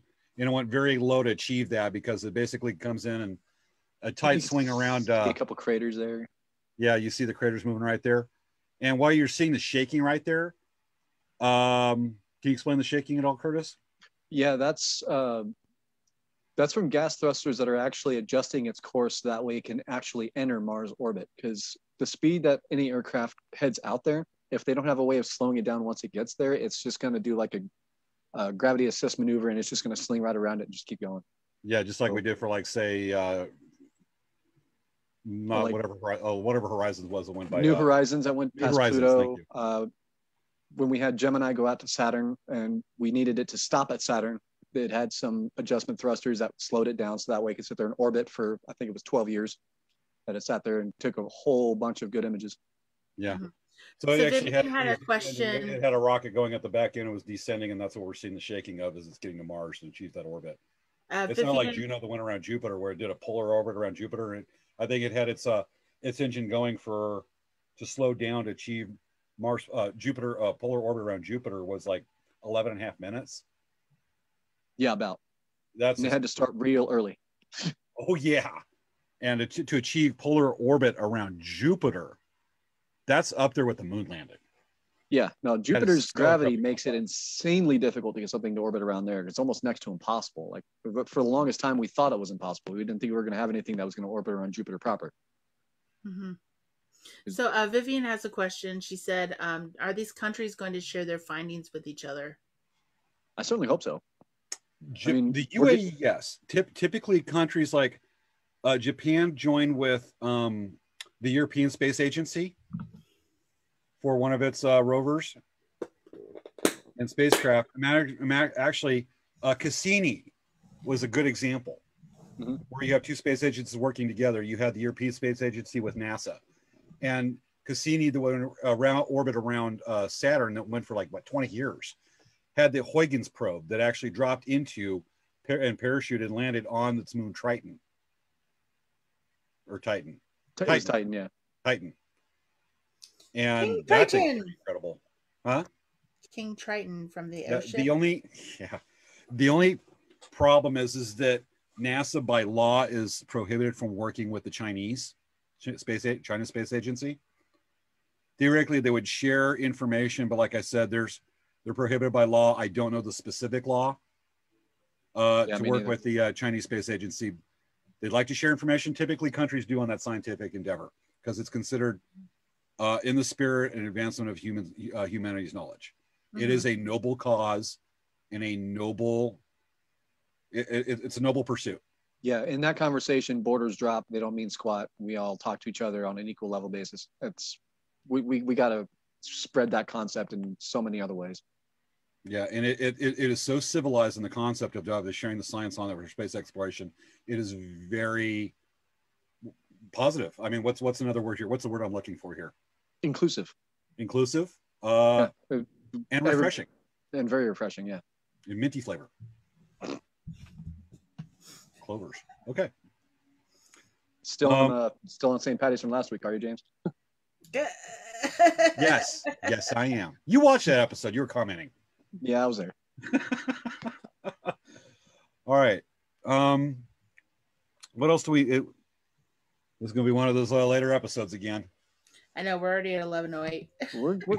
We're getting through it though. We're doing a little better than we did last week. Yeah. Well, we had to cut stuff out of the show, and we knew we're still running long. Yeah. On this one, so we've covered Ingenuity, we've covered Perseverance on there, we've covered the other two spacecraft that came. I do want to say one last thing about Perseverance before we get off of it, and this is the important part. Perseverance is the first of two missions. the main difference between Perseverance and Curiosity is Perseverance has a coring drill on a robotic arm that sticks out the front end of it. The idea is it's going to take coring samples out of the surface of the planet. They're going to be sized about the same size as your typical stick of chalk from elementary school. And it's going to hermetically seal it into little capsules. And this is NASA's terminology, by the way. This is what they say it. It's literally going to poop them out the back end, leaving them on the surface. So that way, the second mission, the second part of it, there is going to be the first mission to actually return from Mars to Earth. They're going to have a small rover that's going to go around, collect these samples, get it back to a Mars escape vehicle, which is what they're currently calling it. And that's going to bring those samples back to Earth so that we can study them. So that's the main thing that Perseverance is doing. That's the whole goal, is it's there to get these samples, seal them up, prepare them, so that way we can later return them to Earth. So I think it's supposed to be the words are later this decade for Mars return mission with those samples, right? Yeah, that's what they're shooting for, is later this decade, in the 2027, 2028, somewhere in there. Perseverance poops. Perseverance poops. You want to be the scientist. You wonder what the scientist goes, what's a term I can use for this? Let's just go poop. And did he go, yeah. Something like that, yeah. Probably. I said poop on a scientific paper. Yeah, right. For a space term. Nice. So, did we talk about everything with Perseverance? Yeah, that was it for me. Let's not forget it has a laser. Really cool information. It's got a laser. Got a laser. Savea, it's got a laser. If you went over there and you walked up to Perseverance going, I'm just going to take this part because it's part of Space Tech's pick apart, it'll look at you and go, nope. It'll shoot a laser at you, and you'll either disintegrate or you'll go, ow, ow. More like you'll go, ow. Yeah, more like. Yeah. There's actually an audio that they released as well of the first time that they fired that laser to take an optical sample of like what the surface would do from the laser fire. It gives it a better spectrum as to what it's made out of. I can kind of imitate it. Basically, it's just a little click. That's it. And when you listen to it, you're like, that you're going to sit back with the recording going, I'm going to listen to a space laser. You hear click, click, click, click. You're like, it's a space laser. Okay. No pew pew. No pew pew. Oh my gosh. Okay, so Vivian said, will that create Mars COVID 2020 when those samples return to Earth? Oh my gosh. Actually, there's a really interesting history on quarantine. Yeah, actually. Quarantining stuff, foreign extrasolar bodies, I guess. When they were making Perseverance, it's actually another thing to note is the equipment on Perseverance is the most sterile equipment in the solar system currently. They made it as clean as they possibly could. So that way they can eliminate all possible contamination of the samples that they collect. So that's literally the cleanest equipment that we've ever made, as well as the most complex that we've ever launched. We don't want to take a chance on if there's already any sort of microbial native life to Mars.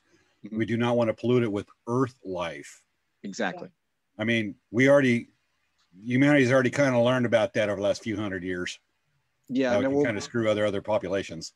What's the little critter that can survive in the vacuum of space? There's now millions of them. Yeah, tardigrades. There's now millions of them out on the moon just from the Apollo missions because they weren't able to like completely clean them off correctly. Yeah, they're not exactly reproducing, but those things can survive in space for a while. They live a long time. But they're basically they go dormant. Mm-hmm. Like I said, they're not actively. There's not like a castle anthrax of tardigrades going, playing porn music or anything like that, having a house. But that's still crazy though. Funny. Yeah. Huh? It's still crazy about like the contamination issue of things that are going on here, because remember Perseverance left during COVID too. It actually left beforehand. It launched, I want to say, late 2019, was it? Oh. It's 6-month mission, dude. Oh yeah. 6-month trip. It launched last summer. No, yeah, it launched summer of 20. So yeah, it did launch in the middle of the COVID stuff. With the scientists and whatnot, I mean, it launched about the same time as, like, say, some of that crew that did basically a sample mission, riding SpaceX's Dragon capsule up to ISS, and they were all up there for like 3 weeks. Yeah. Guaranteed, there with COVID going on, it's not going to be a problem. COVID hit, those astronauts being exposed to COVID, because they don't want to have that go up to ISS. No, they quarantined those astronauts for, I think it was 3.5 weeks to make sure that they were completely free of the virus if it was in their system at all to begin with. And granted, and yeah, they were as much as the clean rooms kept Curiosity, Perseverance clean. Any problem with COVID? COVID is not like on every surface where it's like all over this Coke or something like that. Yeah. There's actually an office. Please remind me of the name. There's actually an office that deals with if there's any possible life on a extrasolar body, another planet, moon, whatever. That there's actually this office, as little known as it is, actually has veto power over a mission if it could possibly endanger or pollute any life or potential life a planet or moon could have. Am I correct? I've heard of it, yeah, but I don't know the name of the office either. It's a little known, but it actually, based on the ethics of that, has veto power over a mission. Yeah, they can actually say, nope, it's not going. You're not prepared well enough yet. Based on not wanting to contaminate another body that might possibly have life. Because I mean, I don't want to go like, say you think you find life on one of the moons of, say, Neptune. Got to be cold. Or say we go to realistically, this is a mission that they are looking to do eventually. Say they go to Titan on Saturn. It's one of the most probable places that we could find outside of the asteroid belt that life could exist, because with methane lakes. With methane lakes, with frozen lakes underneath the ice, they could potentially find forms of life down there. And when we do send anything up there, they are going to be very, very, very, very stringent about how clean they make that spacecraft in order to get it up there. Because it's the biggest potential to find life, and if we actually find, if there's any find out there, best chances of that spot right there. Oh, that would be so awesome. We find multicellular or even primitive fish underneath the ice in the methane lakes. That would be cool. Oh boy, yeah. Oh man. But then, how are they bringing stuff back?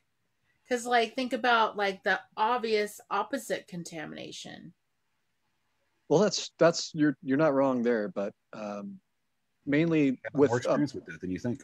Yeah, mainly with places out that far like Titan and Saturn and Jupiter's moons and everything, coming back is way harder than it'll be getting out there. Oh, but I'm talking about the Mars. I'm talking about the Mars samples that they're going to pick up. Yeah, well, remember the samples that they have them in there are hermetically sealed. No microbes will be able to get out. No microbes will be able to get in. Mm-hmm. So once they get it into a lab, they'll have it in a completely clean room environment. So that way, once they do open it up and they start investigating, they start researching into it, anything that they find will truly only be Mars material. So they've already got some labs that are getting set up for when that happens. Oh, but I'm saying, how do they contain the items in the clean rooms? Do you know what I'm saying? You hear, all these sci-fi movies of, you see that things are brought back. It's a movie. Yeah, keyword there is movie. I know, but there isn't necessarily any it doesn't mean that just because you hear about these extraterrestrial wars with people and this and that going on right now, that I don't know. It's maybe it's a little movie-ish, but at the same time, maybe it's true. There's some crazy things that have happened. There's some crazier things that happen. Yeah, we've been quarantining and isolating and keeping pure. Vivian says accidents happen. Accidents happen. That's what she's saying. It's they bring back the samples from Mars, and they accidentally drop 2 microbes on their jacket sleeve, and then it goes out into the world here. The clean rooms, they have a spray down kind of smaller room at the entrance that basically completely wipes them clean of anything that could come in or could come out. So we've actually been dealing with samples from a planetary body for several years. It's called the moon rocks. And when the moon rocks, I think they were quarantined for like 6 months before that scientists were able to actually start sampling it to study, make sure there's nothing that came. And even the astronauts that came back from the moon were quarantined for 14 days. No, 3 weeks. 3 weeks. Excuse me. Yeah, I was about to say I thought it was a little longer than that. Yeah, they quarantined for 3 weeks in case they brought anything back. And these guys were probed and checked and checked and checked and checked until they're going nuts. They were very meticulous about it. Yeah. You're very meticulous. So even in the Maroon missions in the late 60s, early 70s, that was still thought of, and the process have only gotten better. The other part to remember is that when you talk about something coming from another planet or even an asteroid and having possibly dormant microbial life that could create the next, space Ebola or whatever. Yeah. You got to remember, there are tons and tons of material in dust in space that are floating out from parts of Mars because it could be an impact that knocks off parts of Mars and dust that we're floating through, that's floating into Earth's atmosphere every day. Space ain't so empty as one might think. It's still space, Yeah.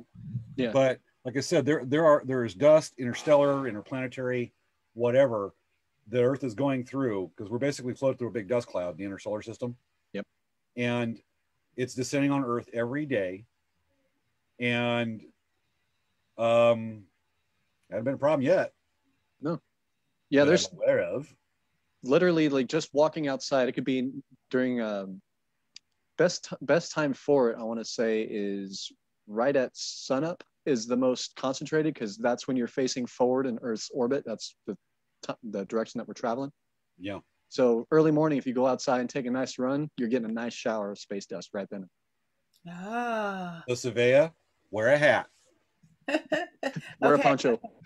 I'll wear a gas mask while I go running. There you go. I'm protecting myself from space dust. Let's see if we have any other questions.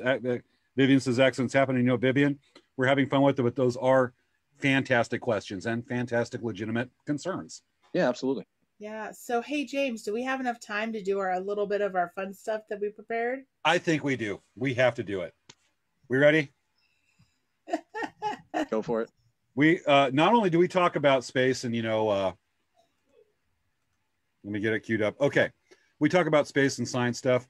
We want to look at practical applications that our audience can relate to with their daily work, their daily routines, that we want to compare the science of what we're talking about, be it on Mars or in orbit, or space and travel, compare to what things that they can relate to in their daily lives. So we present to you beating native beadwork in microgravity. Yes, I thought this was a very, very important segment that we needed to do. And I think that the thing is that 100%, I think I could probably give the best advice on how to bead with microgravity. Gotcha. Okay, shall we go to slide one? Sure, yeah. You bet. All right, okay. Let me get it up.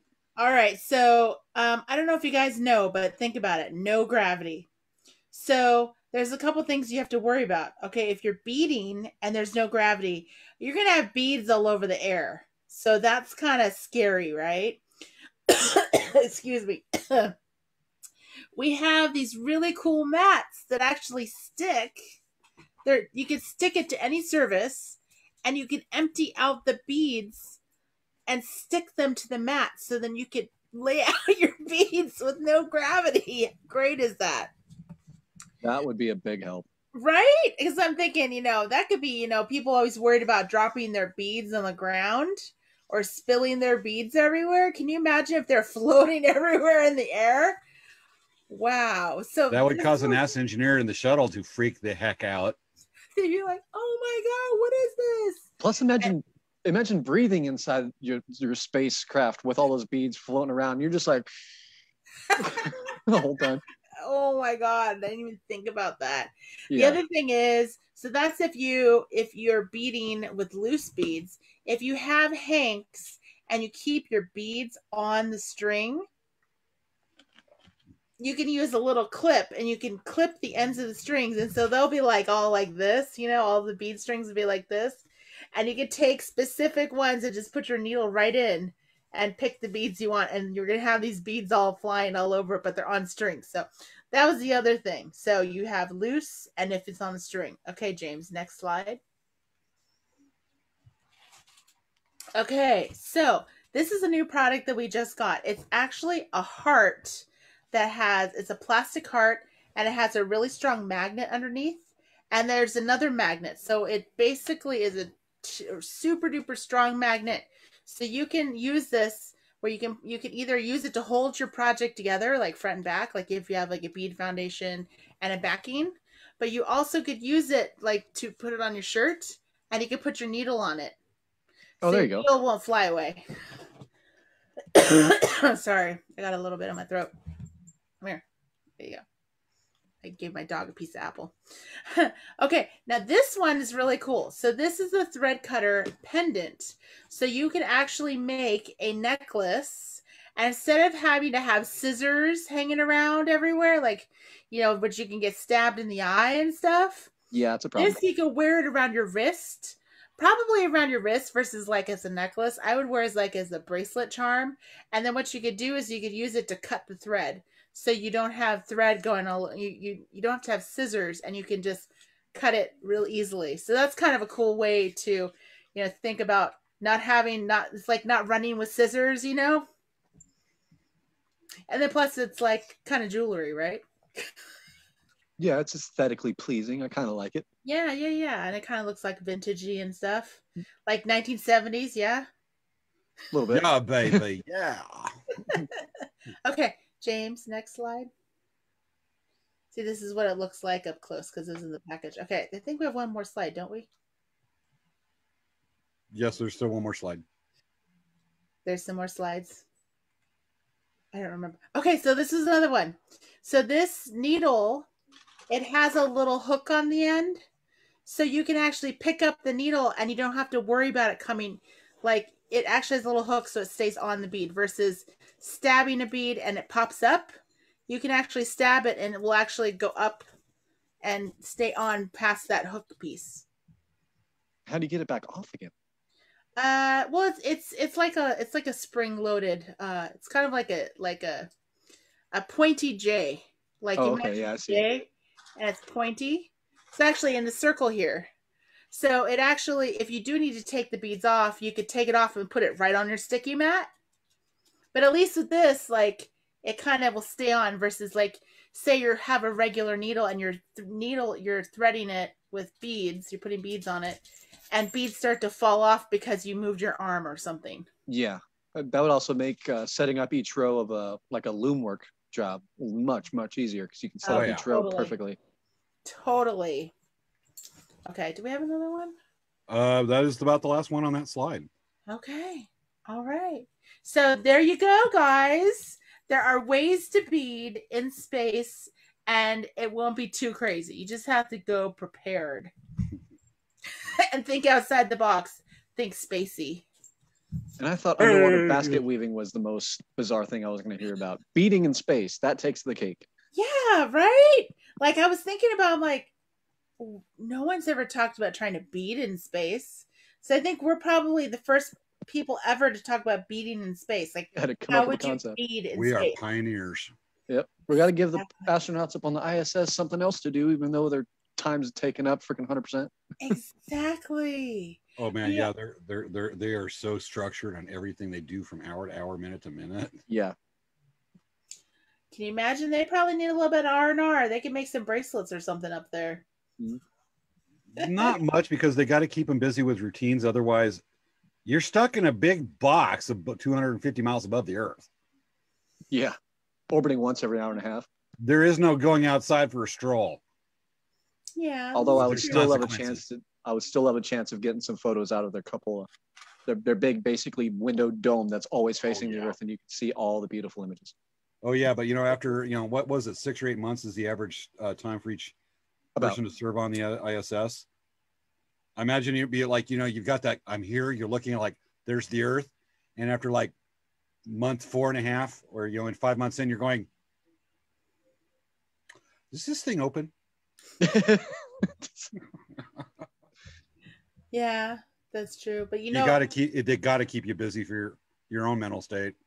You know, well, they got to keep you busy as well physically, because being in a 0G environment like that, microgravity environment, you actually get dystrophy pretty quickly in your muscles. That's why, like, whenever you see an astronaut come back from the ISS, once they land out in like Kazakhstan or something, wherever they typically touch down, they're literally lifted up out of the capsule, and they're like, they can't walk. They don't have the ability to walk back on 1G of Earth.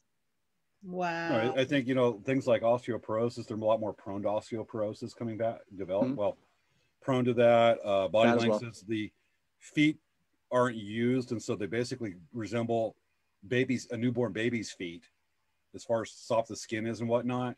Yep. There's all kinds of things. There's cataracts that develop. I mean, they have ways on board. They have exercise equipment on board to give you some like resistance movement, as well as like a treadmill type workout to try and like negate that a little bit, but it's not perfect. It's a good mitigation from the deterioration of the body on those respects, but it ain't stopping it. It slows it down, but it doesn't stop it. Yeah, that's the main thing with the 6-month voyage to Mars, is sending humans there, which is, considering the mass that's got to take them, we're probably looking like 7 to 8 months to Mars. Yeah. And that's where the big concern is, the deterioration of the body over that length of time, and the mental strain, because because you don't even have a planet. You don't have live conversations anymore. Yeah. Like the 5 months or so in the middle of that the transition you were talking about, like the 8 months of transit time, like the 5 or 6 months in the middle, you're so far away from Earth and so far away from Mars, you really don't have anything cool to look at. Everything is just a dot really far away. You're just like, bring a couple movies. And the thing is, I think with movies, like, people have a very different view of what it's like, because they think about Star Trek and Star Wars, and they see people walking on platforms, and they're in they have gravity on the ship, and artificial gravity.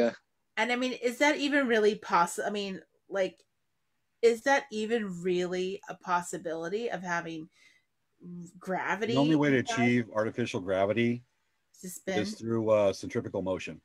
Yeah, that's what I thought. And that might be very difficult.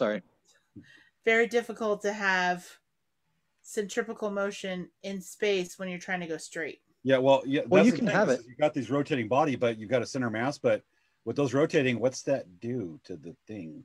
Well, it gives you a gyroscopic effect that stabilizes you looking forward. Just the same as you got that little gyro that you can sit on the table that holds itself vertical. So you have that working for you. The problem, though, is that still takes energy to start the movement, to start the spin, and then it takes energy to stop it once you get to Mars. So that's all more added things that you have to take into account when you're doing that. Yeah. The other part is like the personality types. It's not talked about that much. Is that if you talk about some of the people like go to the International Space Station, they're not the most thrilling people to talk to. They're not. Some do a good interview, but most are not particularly dynamic. These are people that are ultra chill, really focused on their specialty. So casual conversation sometimes is hard to find. There's a bit of introvert there, but they're super stable is the term that the scientists want to use. And what you want, you don't want Michael Bay, the star of a Michael Bay film on a space. You don't want what's that show? Jerry. Oh God. Which movie is that? Jerry Springer Show. Yeah, you don't want people of that caliber. You don't want anybody that would be in that audience, especially with fold-up chairs on the way to Mars. No. That would be crazy. But I think that we would really love to talk more, but I mean, we're already like an extra half an hour past. We got to kill it. We didn't even do our Q&A. We could do a lightning round if you want. Yeah, we have a few awesome questions we wanted. All right, Q&A. We had come in. Okay. So let me give you guys the question. Curtis probably is the best person to answer some of these. Absolutely. Let's see. Okay, I have these questions here. Okay, so Curtis, first question that I needed to ask you. Let's see. Maybe it's better to look on my phone. Where is it?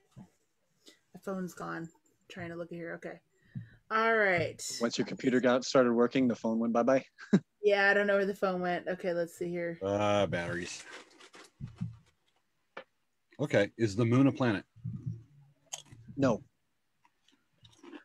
Is Next Deimos question. and Phobos planets? Say again? Are Deimos and Phobos planets? No. Next question. Are they asteroids? Used to be. Now they're moons, right? Now the moons. They're satellites. Satellites.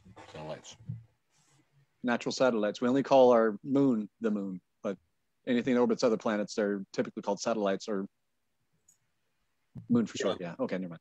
Well, it's just like it's the equivalent of calling the sun a star. We name it the star, and we call other stars. There's names for the stars, but it's like calling our sun star. You know, it's like, the star. It's a star. Yeah, exactly. It's that's the same as our moon calling our moon a moon. Yeah, more or less. Okay. So I have found the questions. All right. Okay. So, what are the top tips do you have? What top tips do you have for someone new wanting to take photos of the solar system in the night sky or wonders in the night sky? Practice. First, learn your scope. Learn how to use your scope. Learn how to set it up. Learn all the intricacies you can about it, because if you don't know how to use that scope, your camera is useless anyway. So you got to learn the scope. You got to learn how to use it. Then second, figure out how to pair your camera to the scope. If it's going to be your cell phone, or if it's going to be a camera proper, like what I'm saving up to get, you got to learn how to use them both independently, and then you learn with practice how to use them together. So it takes time. It's not something you can learn overnight. Okay. So is that the best advice? Yeah, Plus, just practice, and just have fun. Is there anyone on YouTube or anything you know of that does this kind of thing that you could like say, hey, check out those people, or I found this information interesting? There's a group on Facebook that I'm a member of. It's called Backyard Astronomy, and it's about 25,000 members strong, and it is a massively useful pool of information to go off of. If you go in there and you want to start learning and you have questions, post it to that group, and you will have a huge pool of information, a lot of experience to go off of, and you'll learn something. Backyard Astronomy Facebook group. Yep. Okay. What is your favorite planet or star? Well, we touched on the subject. My favorite star is actually our own, the sun, because any other star that you look at, even through a telescope, it looks the same through the scope as it does if you're just looking at it. It's just a very fine little point of light, because they're so far away, you don't really see anything. So the best star that I enjoy looking at is the one that gives us the daytime, because you can see more detail out of that thing. Planet-wise, got to be Saturn, because anytime I show somebody Saturn and they see those rings for the first time, the first impression is always amazing to watch. Like their reaction, the way that they see it, that's part of what keeps me into astronomy, is seeing somebody experience that for the first time. Cool. Okay, let's see. I think I have one more question. And I lost it while I was working. Of course I lost it, right? Because I was trying to click around and I just double clicked. What is your favorite planet within our solar system? Okay. Okay, so now this is a question I think all of us can do. Okay, let's have Curtis answer first. Okay. If there were a chance to visit Mars for you, would you, if you did go, what would be one thing you would leave for another life to find? Like a life being to find? First off, without skipping a beat, absolutely, yes, I would go. Get me to Mars. I want to go there right now. Get me off this rock. Anyway. If I had to go there, what I would leave there probably be a plushie of Marvin the Martian. just something wacky for someone to find, be cruising along on their little rover and just be like, what the heck is he doing here? I think that'd be pretty funny. It's awesome. I love it. Okay. James, what about you? What about you? I'm going to surprise you with a fairly noble answer. Uh-oh. A reproduction of the gold record that's on Voyager 2. Yes. That contains, and the plaque that contains a sample of the human DNA strand, a a star system, a star map triangulated with our sun at the middle to know our location, our sun, location of our planet in the solar system, third rock from the sun, and a gold record that contains some of the best music samples of the human history, as well as greetings in 50 different languages. That would be a good thing to leave behind. There's some things to left behind, but I think that is absolutely the most noble, and because space exploration is a noble endeavor as it is, and that's what I think that's what I would leave. Man, then the question comes to me. Oh my! I just shocked the hell out of Savannah. Yeah, how do you follow that? I know, right? So would you go to Mars, and if you did, what would you leave there? I don't know if I would want to go to Mars because it's so, like what we were talking about, like it's so hard to go there physically. I think that would be very difficult. I mean, it would be amazing to go, but I mean, honestly, I really love being here. Oh, there's Oculus. But if I was going,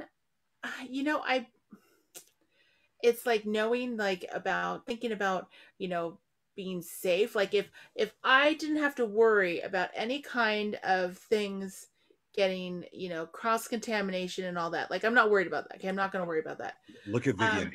Look at Vivian's post. What did Vivian do? Vivian's a Starbucks cup. Starbucks cup. Yep. Well, I think it might be kind of cool to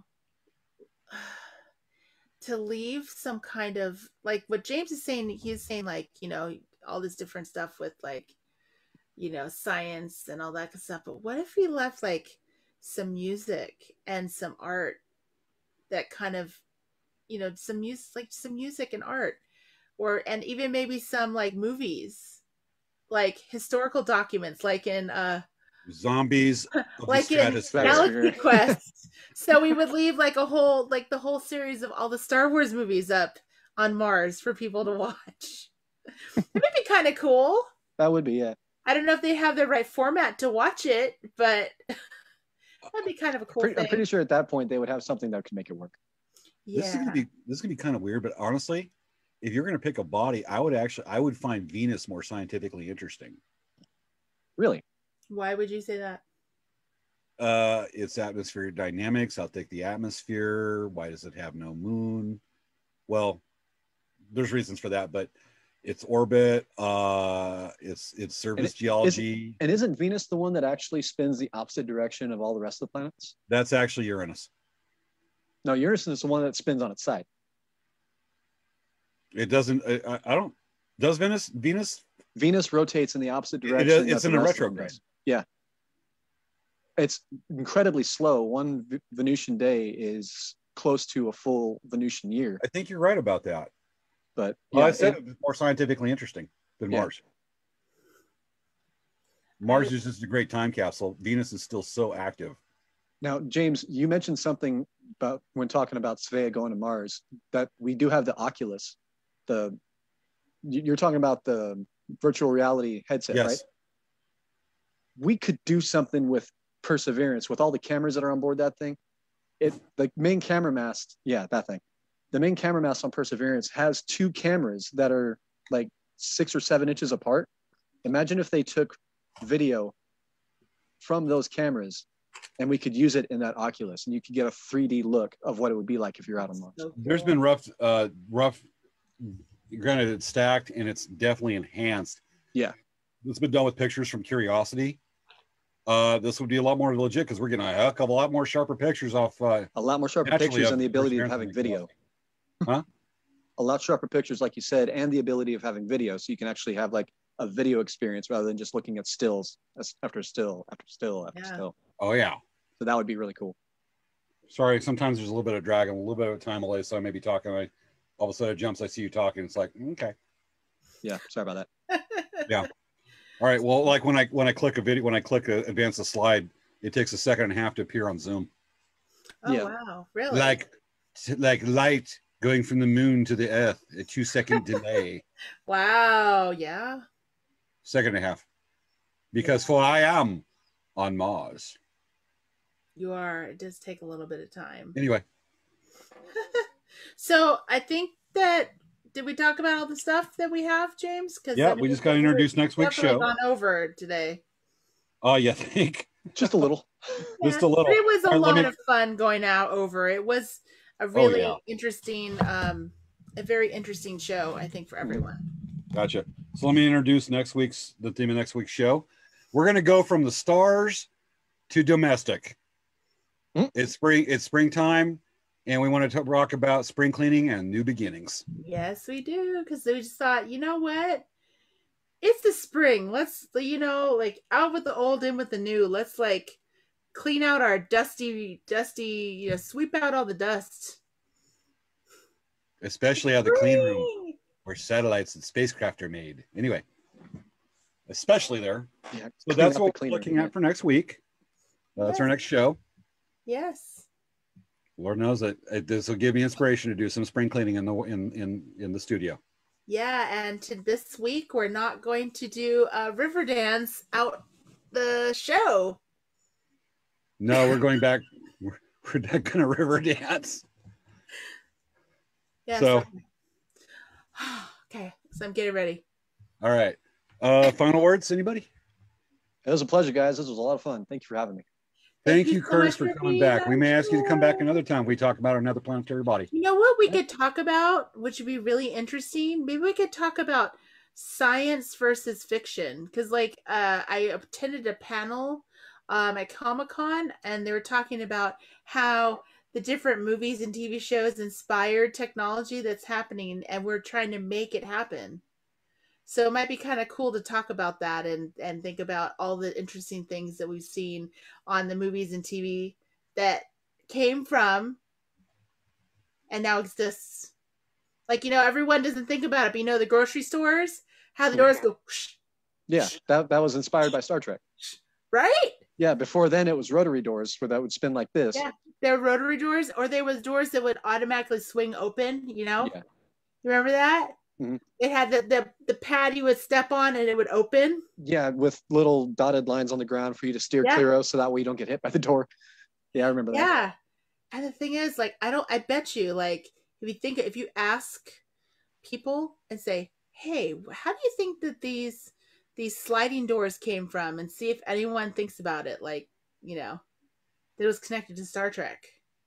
And this could also be a very dangerous topic, and by that I mean dangerous as in putting us well past the hour, like we did tonight and last time. But it's so damn fun. I know, right? So interesting. Picking apart the fallacies of science in some of these movies, trying to pick out what a movie got wrong scientifically or what it got really right.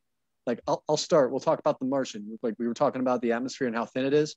The start of the movie, when the rocket supposedly is about to get blown over and they boogie out, that would never happen. That's the one part of the movie that they got completely wrong, but they had to do it because it was a plot point. I'm gonna give you a face palm when I say this. Armageddon. Yeah. We can have a full 30-40 minute conversation just on everything that got wrong. And that's just touching on it, not explaining why. Yeah, that's any type of detail. And we'll have to pick and choose what part of that movie we leave out. Yeah, if you take all the scientific inaccuracies, you basically have an opening credit and a closing credit. Yeah. Pretty much. So I just thought it would be fun. Maybe that would be a fun episode to do a revisit with science and space. Absolutely. Definitely something to consider. Yeah. I think that they had people on the sides of the doors pushing and pulling them together, actually. I think when people would walk through the doors, they'd have someone pull it open. Yeah, just on cue. Just yeah.